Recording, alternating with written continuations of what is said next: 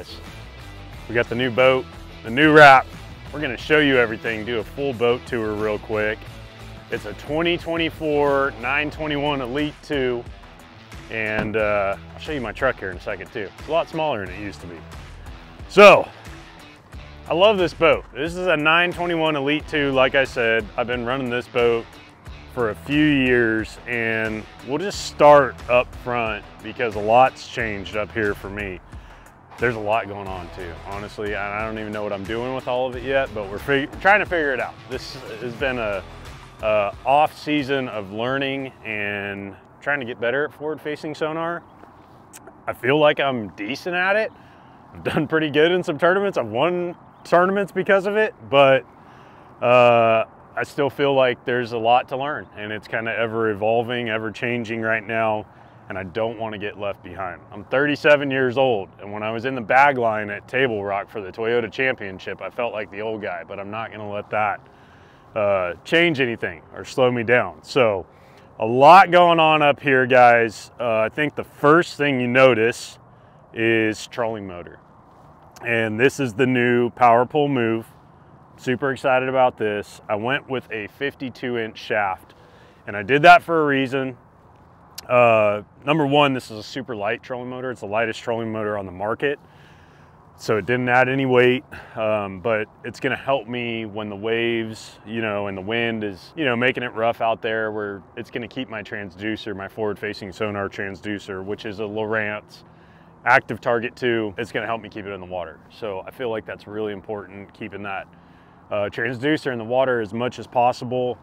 And as much as I like to fish off the bank, I felt like a 52 was the way to go. And it's so easy to lift this trolling motor up. I'll show you guys that at one point in this video. But we have a 360, so still have the big rig bassin, quick disconnect mount, Humminbird 360.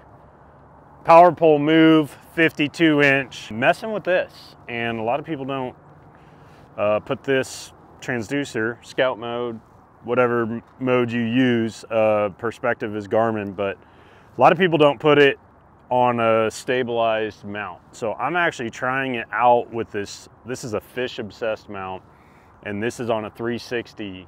It's on the 360 bracket or whatever shaft, and I'm trying to figure out if I like it like that or not. I thought it'd be cool to hit anchor mode and be able to still see a target that I'm throwing at least with this, because the trolling motor is obviously going to move a little bit and take the forward facing part away if you hit anchor mode.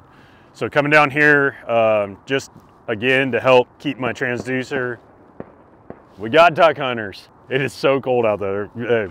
Kudos to those guys, they're brave. It's freezing. There's ice all over the back of the cove here. But again, to help keep the transducer in the water better, I tried to put it as far down as possible on the shaft, so it's all the way down here on the side of the head of the trolling motor. And again, guys, that's a long ways down, but I can lift it up if I want to get in some shallower water. So Power Pull Move, 360, forward-facing sonar, scout mode, all that stuff. Yeah, moving back. I'll tell you guys, the reason that I run a 921 Elite 2 is there's one main reason. All Phoenix boats are great.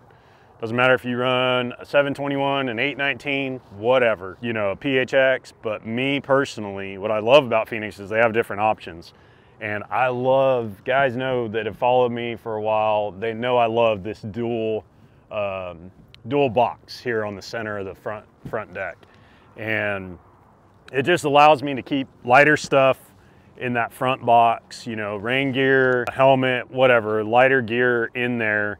I keep all my tackle in here, and I don't need the day box. A lot of people feel like they need that day box, but I'll show you real quick why I don't need the day box, and that's because I have a little sliding tray right there. So that sliding tray acts as my day box. I can put my bags of plastics right there, whatever I think I might use throughout the day. I'll just set it in there, and when I need a new bait, just lift the box up, grab it real quick, and my rods don't go over the side of the boat. I personally can't stand that, but again, it's all preference, guys. So that's why I do it. I have, I keep all my big bags of soft plastics in that far right rod locker. And I just know I have lots of spares over there if I need them. It's a lot of weight. I can take them out on game day to cut down on weight, but for practice, I load the boat. I get as much weight in here as possible just because you never know what you're gonna need in practice. So that's why, that's the main reason I run a 921 Elite 2. And I always run a 21-foot boat just because I love a big, big front deck. So moving back here on this boat, not much, you know, not much different than in the past couple years. Heated seats, which I do love on a day like today. We're finally above freezing, I think. We're above freezing, aren't we? Not yet. Not yet. I guess it is like 29, but I'm like shivering making this video. So back here, I went to 10-foot power pole blades for the first time ever. I'm really excited about that. I'm not gonna lie, because there's been so many times I'm like, oh, I wish my power poles would hold in 8 feet of water. And you know, if you run 8-foot blades or if you run 10s, you know, the 8-foot blades are about 6 feet and 10s are right around 8 feet. They're a couple feet less just because of where they actually sit on the bracket on the jack plate. But I'm really excited about this. So many times I wish my boat would have held in 7 to 8 feet of water. And anymore, you know, I didn't used to run them because you get up under docks and stuff like that and they get in the way, or you get around trees, you know, up on the bank. I love to flip, believe it or not. That was one of the reasons I always ran 8s, is I'm like, man, I love to flip. But anymore, you know, tournaments, everything feels like it's being won off the bank. And I feel like, you know, this is a bigger advantage now. So of course we still have the 12-inch Atlas jack plate, the Yamaha Show 250. This is my 9th Yamaha and Phoenix. I cannot believe I'm saying that. That time has gone by so fast, guys. 2015. I guess I hope I did my math right there. 15, 16, 17, 18, 19, 20, 1, 2, 3, 4. Never mind. This is my 10th Yamaha Phoenix, so I didn't do the math right. But I love this combination. Phoenix with the Yamaha. You don't see many of them out there. They're starting to get more, but one of the reasons I love it is just, of course, the reliability of this motor. It has never left me stranded. Now, 9 full seasons, I've never been stranded by this motor. And to me, that is unbelievable. The only things that have happened have been my fault. Hitting something, you know, a rock or whatever. I've hit some things, I'm not even sure what they are. But this setup, the other thing I was gonna say too is just resell. I know, you know, Yamaha, I see a lot of people say Yamaha costs like $1,500 more new when you go to buy one, but you're gonna get all that money, if not more, back, because there's just not that many Yamaha Phoenixes out there. So if you guys are looking at new boats or even looking at used boats, I just sold my old one, resale value is gonna help you tremendously. So think about that. Back here, we got a little bit different setup this year. Of course, we got some tools on top. Got a little battery charger over here, but it looks like a lot going on, but there's really not that much going on. I'm gonna show you real quick. Two 36-volt Miller Tech 60 amp hour batteries. I have them on this switch over here, so they're actually not in parallel. I learned this little trick from Dakota eBay. I thought this was pretty cool. If I have a bad battery, it's not gonna pull, and I don't expect to get a bad battery, but you just, in our situation, you never know. So I wanna, you know, protect myself. But if I had a bad battery, I would not have to worry about it sucking any power from the other one. So I can just come back here when I wanna switch batteries. I can go to trolling motor battery 2, and I know I always have one brand new full battery charged at all times. I have all my electronics running off of this 190 amp hour 12 volt. So that's strictly for electronics. And then this is a backup 135. So I really have like, I don't know, what is that? 325 amp hours, which is crazy amount. But I'll take that 135 with me in my next boat and just use it as a backup as well. So far, I'm in love with this system. I always wanted 36 volt trolling batteries. I ran 12 volt for a long time.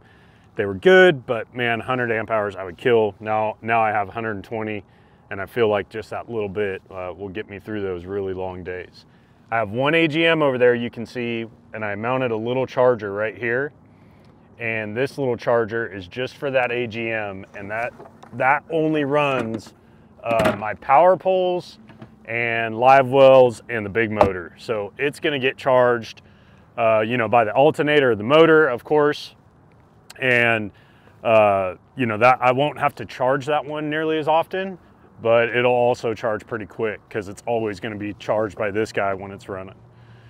So graph setup, we'll talk about that real fast. Apex 13, Solix 12, both side imaging units.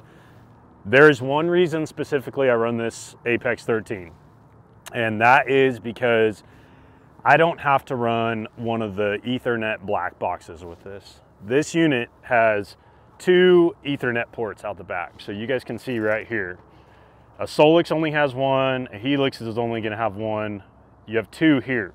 So I run one of these cords to this unit, just a little 5-foot Ethernet, and then I run the other one, a 20-foot cord, up to this unit up here. So when I mark a waypoint on either of those units, side image back there, but drop a waypoint, down image, whatever, it doesn't matter. Anytime I drop a waypoint, it's gonna share here, it's gonna share all 3 graphs. They don't have to go in and talk to a box. I've said it before and you guys have heard me say it, but I feel like that box has ghosts in it, all of them.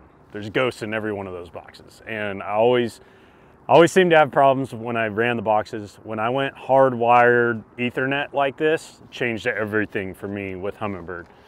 And then of course we have 2 Lowrances up here. This bottom one is my forward facing sonar. This is in scout mode. And I don't know that I'll use scout mode all the time. I just think there's certain instances where it's gonna play. So that's it, guys. I'm really excited about it. I think it's a great boat. I don't think I'll use all the electronics all the time, but at least I have my options when I want them. And to me, that's really cool that I can just, you know, kind of go on the fly. Like, man, I think 360 is gonna be great right here. Turn it on, start using it, and have the advantages of that. And then also when I don't need it, I can even take it off because of that mount. Now we'll go over my truck real quick. You guys see, it's stock, no lift. I've always had a lifted truck. I've had a diesel for years, and I'm so happy to not have to put DEF fluid or diesel in another truck right now. This is a 2023 Tundra. I just got it.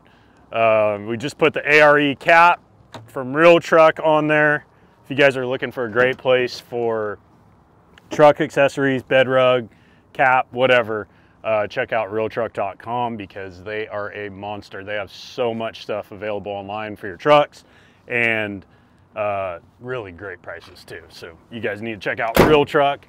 But there's the back. We have the small 5.5 foot bed, Crew Max, nothing crazy, but I love the big doors. The only thing I have back there is for a flat tire. I went and pre-practiced and I'm like, I just need to throw a wrench or a couple in there in case I get a flat tire, which I haven't had a flat tire. I should knock on wood really fast. I haven't had one in a while. So hopefully that doesn't happen anytime soon. I got a couple rods in there from when I sold the boat yesterday, and can't forget the Morning Celsius. Just pounded that on the way here. So, oh, last but not least, we also have the Yakima rod racks, topwater rod racks up top, so I can fit all my stuff in there. Those things are so light, they're crazy light. I just installed them last night. Super easy to install, and those things have actually, I've loved those. Those have been so great over the years, and that's why you're starting to see a lot more guys run them. That's it, guys. That's the new rig. That's the whole rig. Boat, motor, electronics. If you want to see more detailed stuff on the electronics, we're going to have a video on that. But we also leave very soon for the first tournament. This video might come out after the first tournament, but we're going to Toledo Bend, and man, it'd be awesome to win the first one. So we're going to get on the water and actually practice if we can break through some ice. Looks like the duck hunters might have already done it. But it is cold. I went out yesterday and sold my old boat. 38 degree, 39 degree water temp on Lake Guntersville. I've never seen that since I've been out here. I've lived here 14 years and I've never seen the back of Honeycomb, the back of All Reds as iced over as they are. I don't know if you could have walked out there, but it sure looked like it. And I haven't fished like in 3 weeks, so we need to go. See you guys next time.